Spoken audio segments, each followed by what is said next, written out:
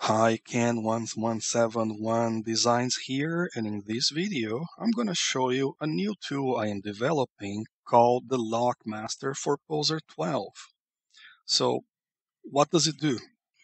You know those things you wanted to do with poses where you apply a pose from a library where you didn't want it to affect certain parts of the body? That's mainly what this could be used for. So, let's go for a demonstration. Here is LockMaster. It's a very small, simple tool. And let's do some tests here with Hivewire down. Um, let's apply a pose, for example, jumping one, this one. And let's say I want to make a new pose where she's running a marathon or something, and when she crosses the finish line, she has her hands like this, but of course she cannot be running with the feet like that.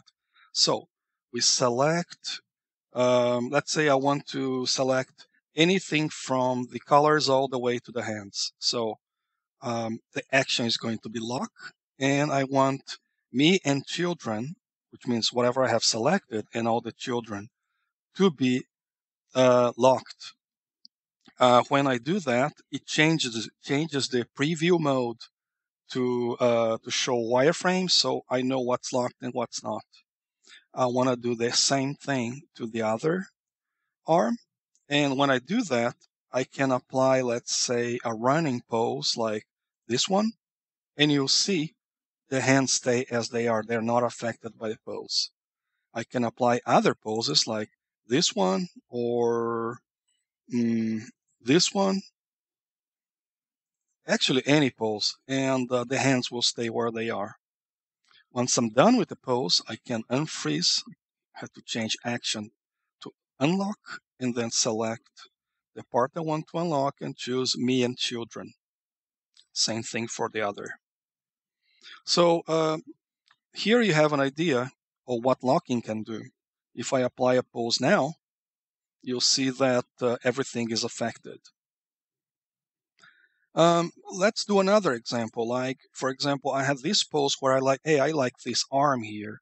Like, if I freeze it here, I have to choose the action to lock and then freeze everything from here down the tree.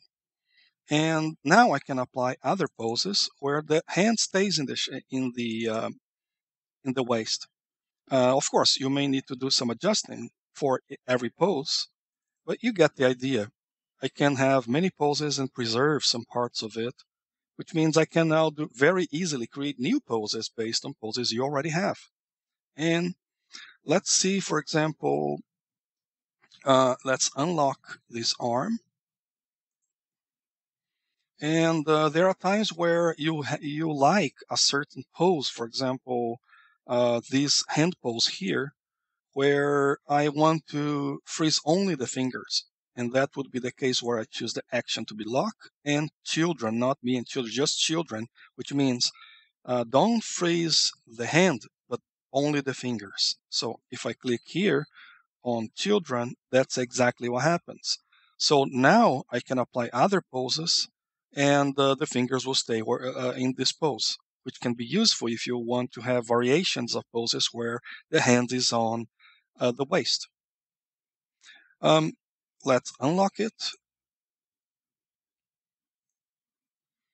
And what if I want to make different kinds of freezing? Like, for example, from abdomen 2, I want to freeze everything above it. So I'm going to choose lock children, but I don't want the head to be frozen. So what I do is I select, for example, the neck and unfreeze me plus children. And for example, if I don't want the arm or I don't want this particular arm, I select the color and unlock only that one.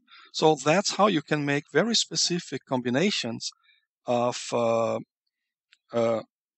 actor locking using the tools you have here.